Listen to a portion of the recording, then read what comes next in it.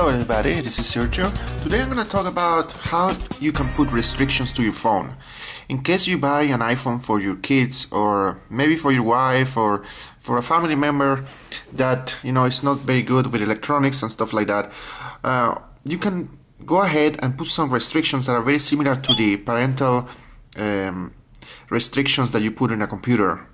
So to do that, all you have to do is go to settings,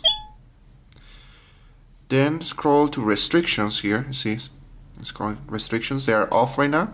So just click on that and you see enable restrictions. So you click on enable restriction, put your password if you have a password in your iPhone, and you should, and then you can allow different applications to run or not. For example, you can allow Safari, the browser, to run, so they can browse the internet, or totally deactivating it. You can also limit YouTube, camera, FaceTime, iTunes, so you get the idea. You even can limit Siri or prohibit the person to install new apps or deleting them. If you keep scrolling down, you can allow changes to location, accounts, find your friends and other applications that are installed. So it's really very granular, very detailed, the different permissions that you can allow or restrict. It's really cool. It also allows you to restrict content.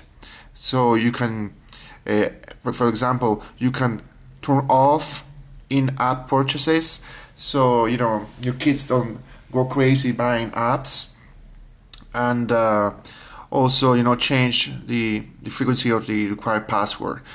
You can even change the different games options, like multiplayer games or adding friends. So you see, it's a very powerful feature that iOS 5 has, and it's very cool, and it's kind of useful to know, again, in case you give your phone to a loved one, a child, or somebody that kind of requires some level of supervision. Okay, thank you for watching, and I hope you enjoyed this video.